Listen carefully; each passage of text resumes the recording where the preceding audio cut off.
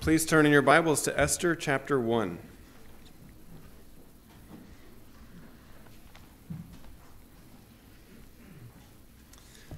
Tonight, I'll begin a series through the book of Esther. Joe shared with you he's going to be working through part of Exodus.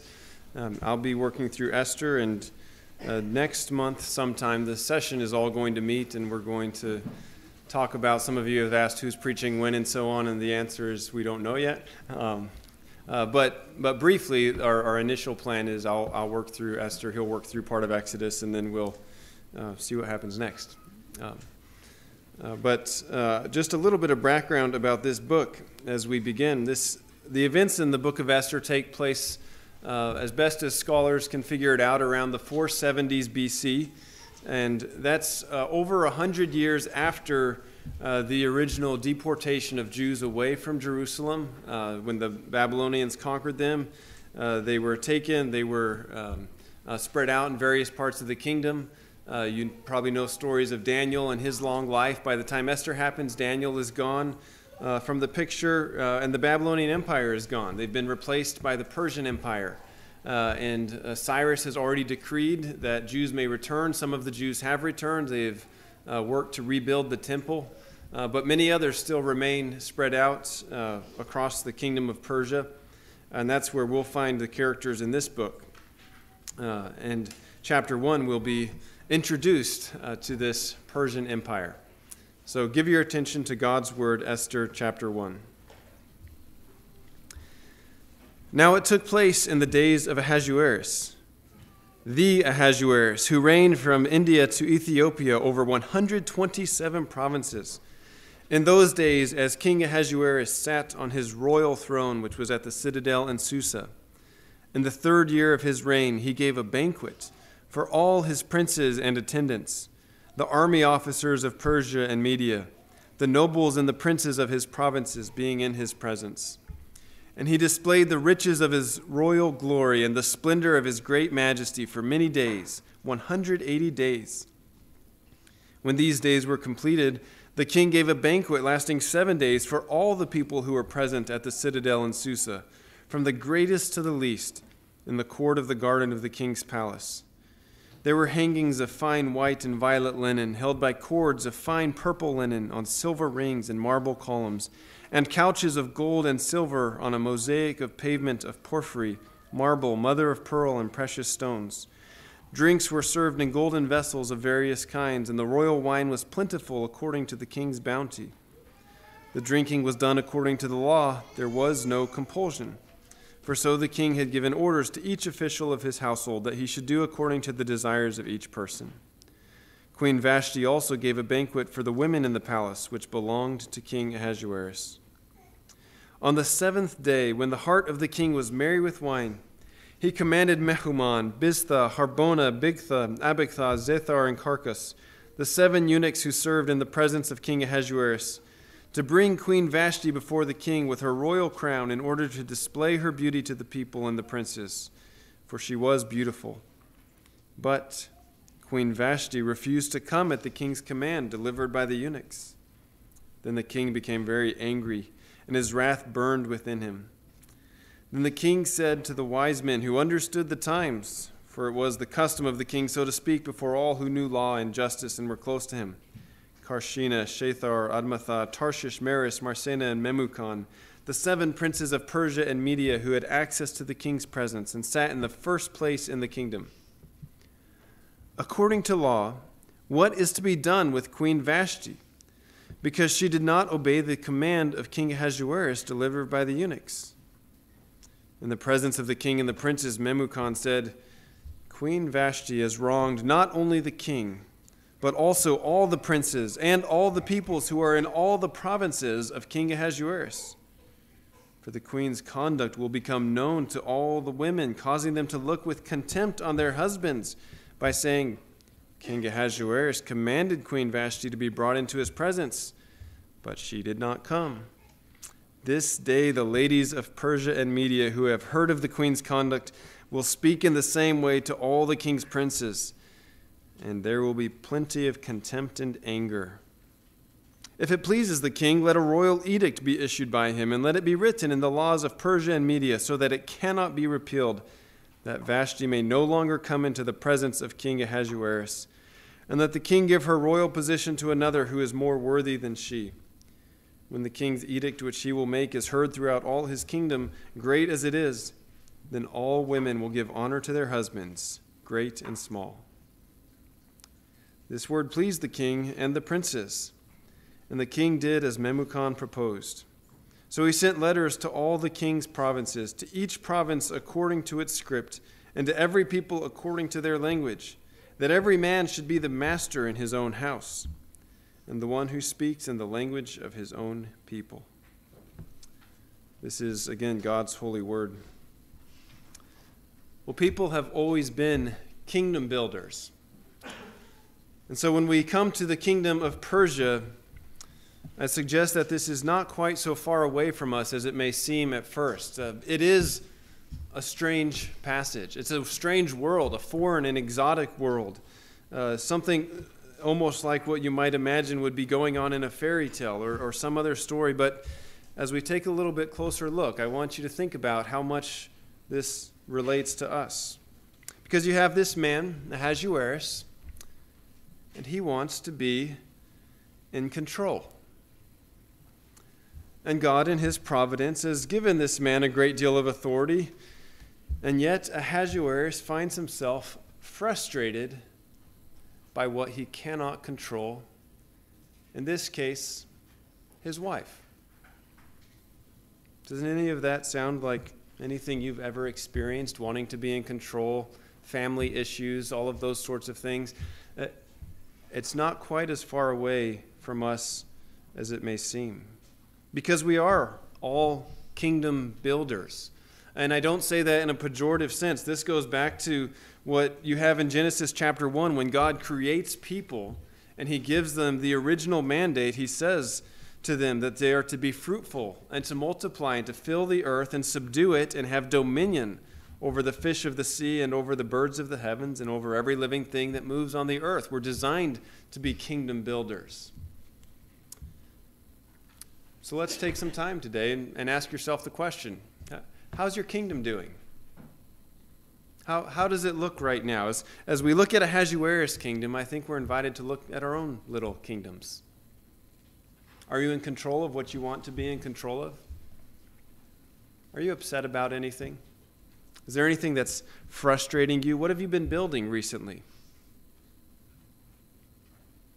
This passage is inviting us to take that look at Ahasuerus, to ask the questions about his kingdom, ask about our kingdoms. But then as we do that, instead of simply evaluating and either being impressed or depressed by what we see, I think it's also moving our eyes to another kingdom, to consider the kingdom of God that rules over all and the hope that we have when we submit to his kingdom. So I want to ask you to do three things as you look at your kingdom today. First, watch out for kingdom camouflage. Watch out for kingdom camouflage. We must say Ahasuerus' kingdom looks really good.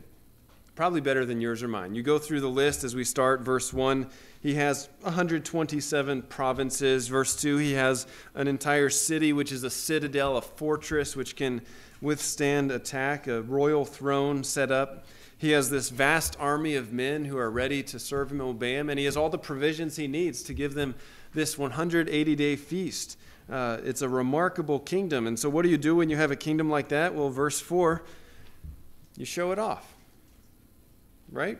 And he displayed the riches of his royal glory and the splendor of his great majesty for many days, 180 days. It's a remarkable kingdom.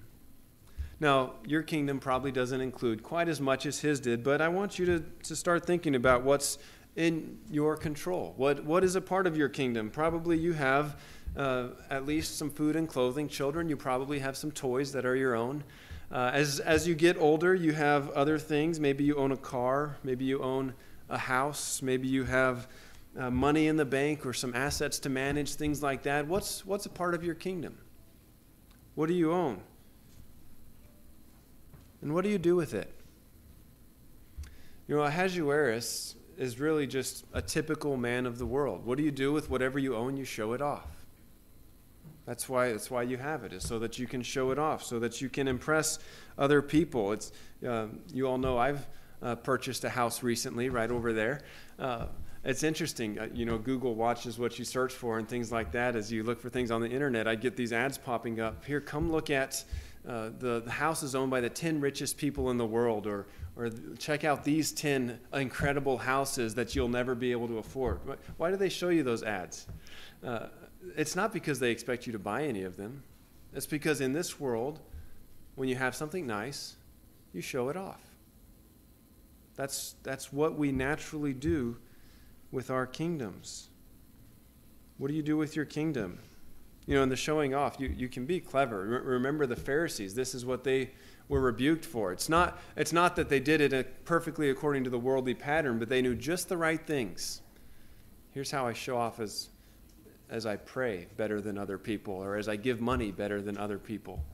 They knew just how to show off. Let's go back to the show. Verse 5. When all of these days were completed, so 180 days for all the officers from all around, he then gives another feast, a 7-day feast, and this one is for everyone, from the greatest to the least. So every individual in Susa gets to attend this one. And again, verse 6, we see the remarkable decorations that we have. Verse 7, we see how he's able to provide food and drink. And verse 8, he even shows his generosity. He says, here are the rules. Everybody do what you want. I want everybody to have a good time at this feast. That's the rules that we're going to have. And so he gives all of those things. And then we have just this brief clue in verse 9 that maybe everything's not quite perfect. Because there's Queen Vashti, not at the king's feast, giving a banquet for some other people who apparently aren't at this feast. Even though the greatest to the least is invited, I don't know if this is women in general. Perhaps this refers to the harem that he certainly would have kept. But Queen Vashti and these other women are having their own feast apart from what King Ahasuerus is doing. It's an impressive kingdom.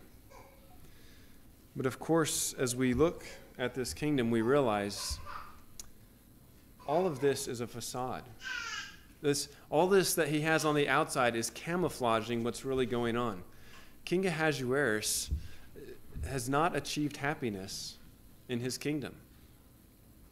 It's going to take just the slightest little bump in his kingdom, something to go wrong, and as we'll see in a moment, he just completely loses it. He gets angry, the whole world stops because not everything is going the way he wants it to.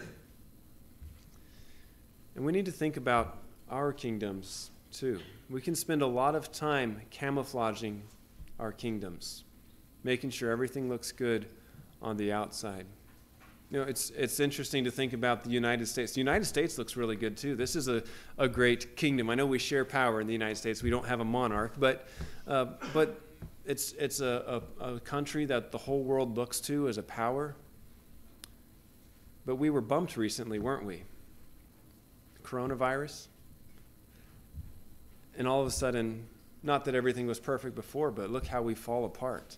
Look how we fight with one another in the United States. Look how we can't agree on even the smallest things together. What kind of kingdom do we have here in the United States? And of course, that's the analysis we need to do to ourselves. Maybe COVID can help you with that. COVID probably bumped you individually too, not just bumping the whole nation. Maybe there are other things that have made you wonder what's going on, that have tempted you to get frustrated and angry, and things aren't going quite the way that you wish they would. How much in your life is camouflage? Now, this is not to say it's bad to have good things. It's not wrong to have a big kingdom. Like I said, God made us kingdom builders. The building is fine. I want you to examine what you're doing with what God has given you. What are you using it for? Watch out for kingdom camouflage. There's a solution if you struggle with this. If you recognize things aren't quite right, but I'm sure working hard to make sure they look that way, there is another kind of camouflage that Jesus proposes to you. We're going to turn a few times tonight to the Sermon on the Mount, which is Jesus talking about the kingdom of God. Consider what he tells us. Matthew chapter 6, verse 1. He says, "Beware of practicing your righteousness before men to be noticed by them. Otherwise you have no reward with your Father who is in heaven." Jesus suggests, instead of camouflaging all the bad stuff and covering it up with good stuff, consider camouflaging the good stuff. Consider living your life not before men, but living your life before God, so that God will be the one who gives you your reward for whatever you are able to build. He goes on, just as an example of the teaching in chapter 6. "So when you give to the poor, do not sound a trumpet before you, as the hypocrites do in the synagogues and in the streets, so that they may be honored by men.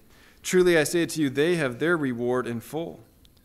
But when you give to the poor, do not let your left hand know what your right hand is doing, so that your giving will be in secret, and your Father who sees what is done in secret will reward you." And all of chapter 6 is worth reading and thinking about. I'll just go to the end of the chapter as he finishes up talking about anxiety and worry. Verse 31, he says, "Do not worry then, saying, 'What will we eat?' or 'What will we drink?' or 'What will we wear for clothing?' For the Gentiles eagerly seek all these things. For your heavenly Father knows that you need all these things. But seek first his kingdom and his righteousness, and all these things will be added to you." You don't have to get rid of the good things God has given you, but he suggests you should use them not for your own kingdom. Use them to serve the kingdom of God. Watch out for kingdom camouflage. The next thing I want you to do as you think about your kingdom is to take note of kingdom crises. Take note of kingdom crises. Watch what happens when things go wrong. Let's go back to Ahasuerus, Esther 1, verse 10. "On the 7th day, when the heart of the king was merry with wine, he commanded Mehuman, Biztha, Harbona, Bigtha, Abagtha, Zethar, and Carcass." And if you wonder why all the names, I think the Bible is showing us how he shows off. It's showing us his pomp that he has. "The 7 eunuchs who served in the presence of King Ahasuerus, to bring Queen Vashti before the king with her royal crown, in order to display her beauty to the people and the princes. For she was beautiful. But Queen Vashti refused to come at the king's command delivered by the eunuchs. And the king became very angry, and his wrath burned within him." There is a crisis in the kingdom. Ahasuerus' wife won't do what he says.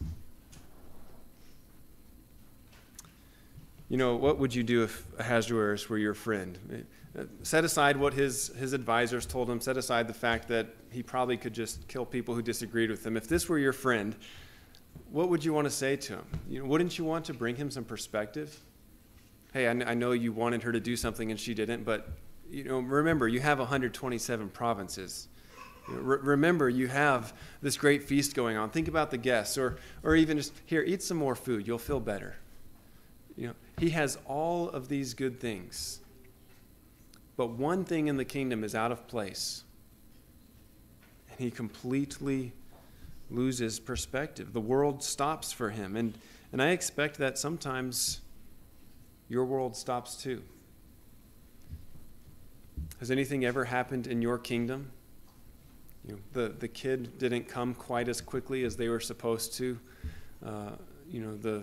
The door stuck as you were walking out. These tiny little things that happen, and they completely consume our minds. We need to pause and notice when this happens to us.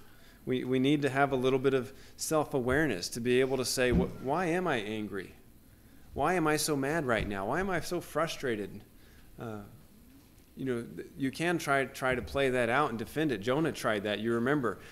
First of all, he's frustrated because God had compassion on people. He didn't destroy people. But then God gave him a plant that grew up, and then the plant died, and Jonah was very angry about the plant.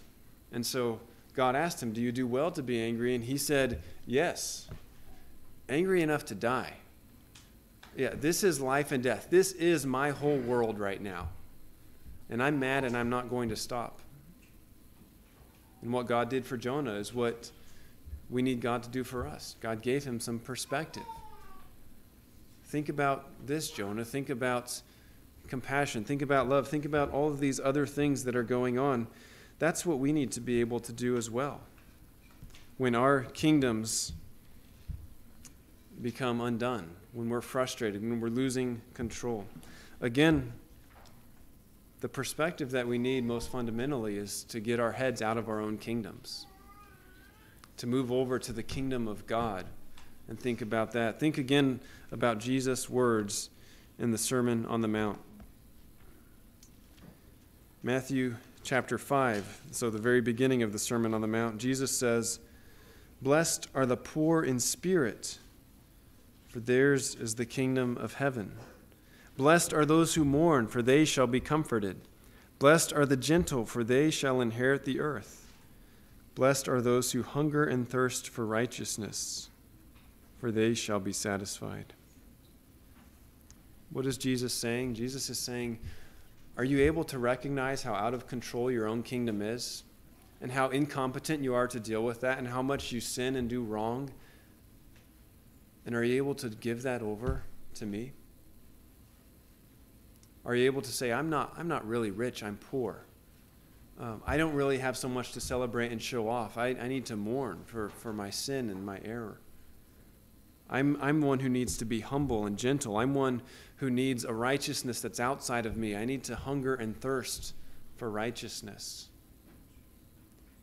Jesus says if you can recognize that, then you are blessed. But of course, he doesn't simply present his kingdom as something that, add this to your kingdom. Add the kingdom of God to your kingdom so you can control your happiness too. No, this is a submission to God. Blessed are the merciful, for they shall receive mercy. Blessed are the pure in heart, for they shall see God. Blessed are the peacemakers, for they shall be called sons of God. Blessed are those who have been persecuted for the sake of righteousness, for theirs is the kingdom of heaven. What's that second part describe? It describes obedience even unto death if necessary. This is a real understanding that there's righteousness, there's a certain way I'm to live. If Jesus is king, I receive his blessing as he fills me up with what I don't have, but I also commit myself to obey, even to the point of persecution.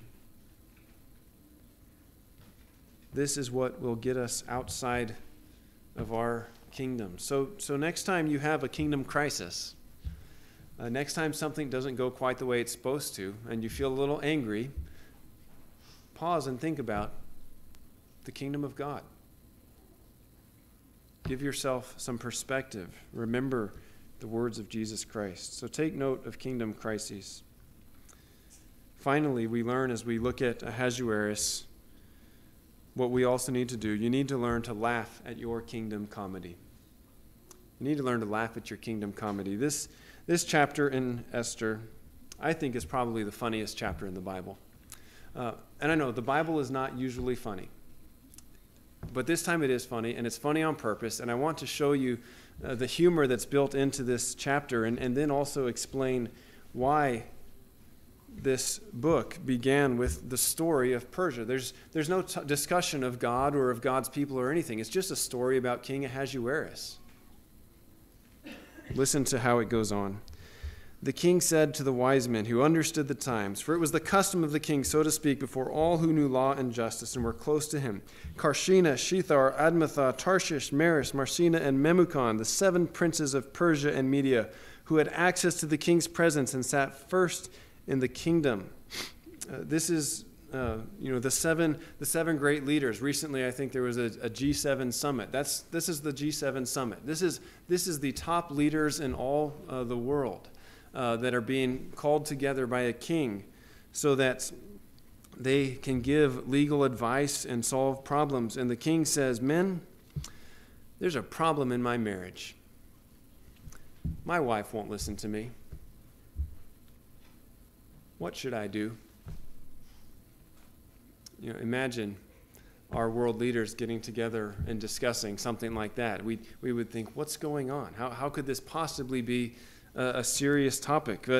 But it is a serious topic because there's a monarch here, and the monarch says this is what the best legal minds in the whole empire need to think about, and so they go into it. I wish that I could say I want to imagine these men kind of laughing to themselves. It seems that they took this pretty seriously too, though, and had bought into this idea that Ahasuerus really is the whole world. And so they say, well, let's figure this problem out. How big of a deal is this? And they come, verse 16, Queen Vashti is wrong, not only the king, but also all the princes and all the peoples who are in all the provinces of King Ahasuerus. Her not coming into your presence, she literally sinned against every household in all 127 provinces. That's their diagnosis of the situation. That she has done this huge, terrible thing. And so, of course, it needs to be dealt with. Of course, something needs to happen. Because if people here are the consequences. If people hear about this disobedience, every single wife in the entire empire is going to disobey her husband. We've got to solve that problem. So, what are we going to do about this disobedient wife? Well, first of all, the solution is, well, we need to fire your wife. She can't be queen anymore. She can't come into your presence anymore. Of course, that's what she just said she didn't want to do, so it's hard to see that as a punishment against her. But she's not allowed to come anymore. She needs to go back probably to the harem where all the other wives would have been. She can't have the special position anymore. And then we need to send out a royal proclamation, because here's the problem. Everybody in the kingdom might hear about this. So let's write it down and tell them all. Let's write down what just happened, this terrible situation, and let's send it out to everyone in the entire empire and say, here's the story about how Ahasuerus' wife disobeyed him.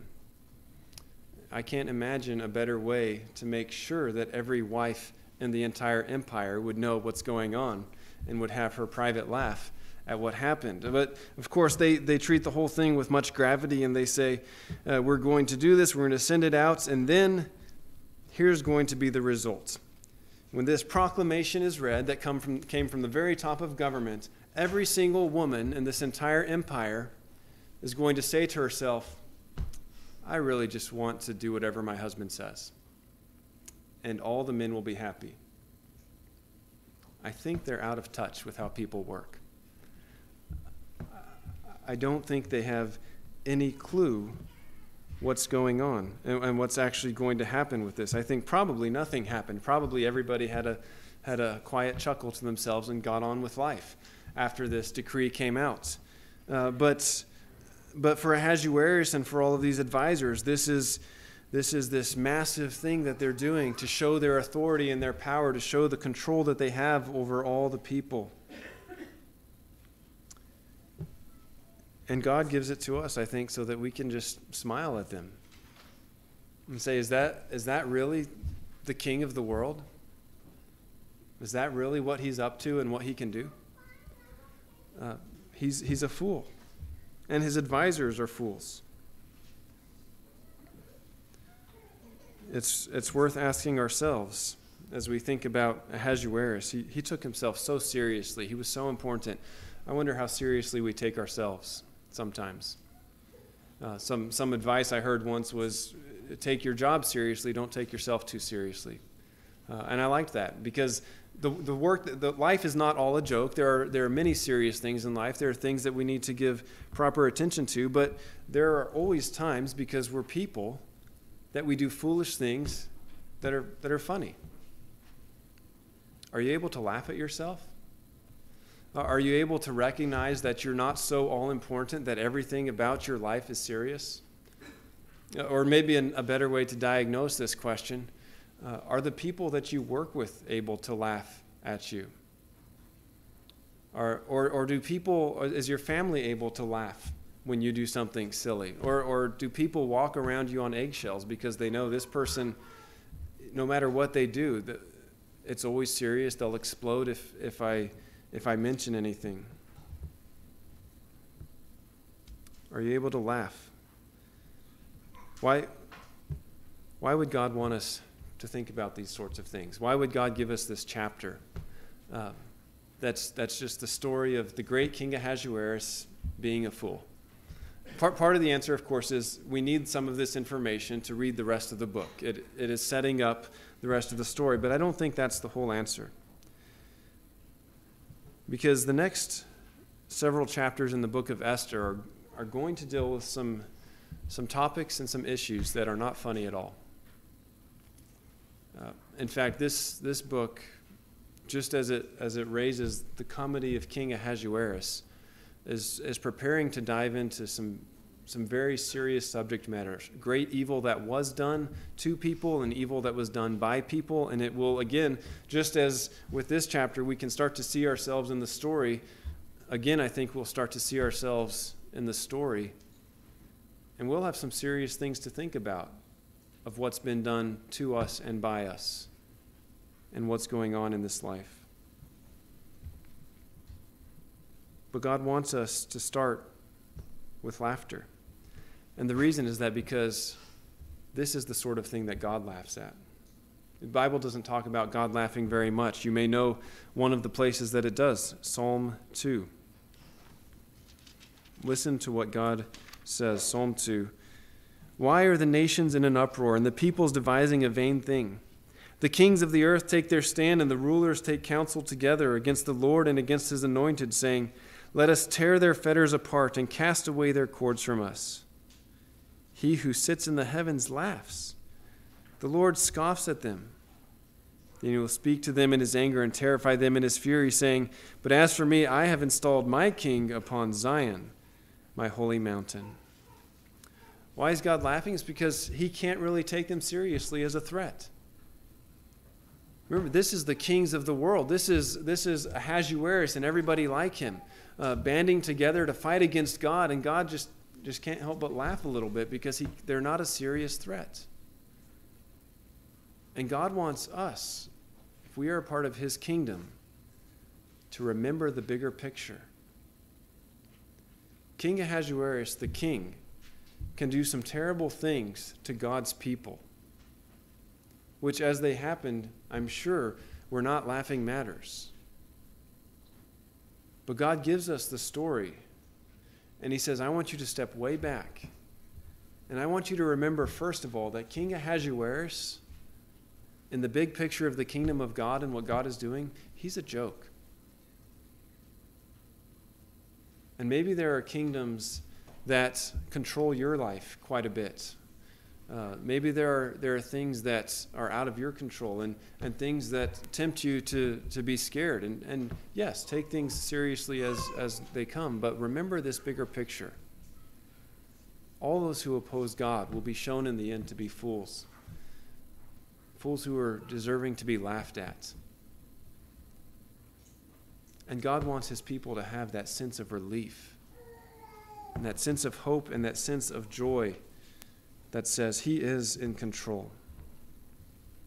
And so I hope that you're able to laugh at your own kingdom a little bit from time to time. I hope that you can learn to look at other kingdoms and laugh at what's going on in this world.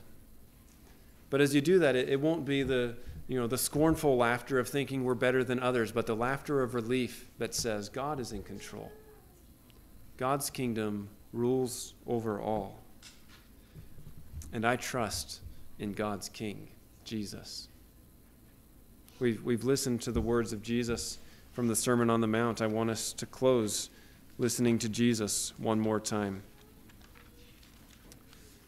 Matthew chapter 7, verse 24. Therefore, everyone who hears these words of mine and acts on them may be compared to a wise man who built his house on the rock. And the rain fell, and the floods came, and the winds blew and slammed against that house, and yet it did not fall, for it had been founded on the rock. Everyone who hears these words of mine and does not act on them will be like a foolish man who built his house on the sand. The rain fell, and the floods came, and the winds blew and slammed against that house, and it fell. And great was its fall. Let's pray together.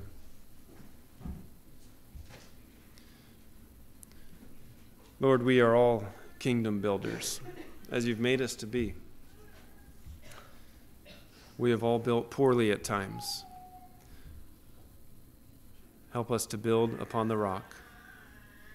Lord, we all live in the kingdoms that others have built, with many things out of our control, with many who have much more power than we do. Help us as we navigate these kingdoms, sometimes in very difficult ways, to remember the greatest kingdom of all. Lord, I pray that you would give us eyes to see the kingdom of God, that we would not just build a show here on this earth, that we would not be overwhelmed with our own sense of importance or our own frustrations and angers, but help us to see that you are at work in this world. Help us to laugh with relief as we remember that the best that this world can do is nothing compared to your power, that you are in control and that your King sits on Zion, that Jesus reigns. And we pray in his name. Amen.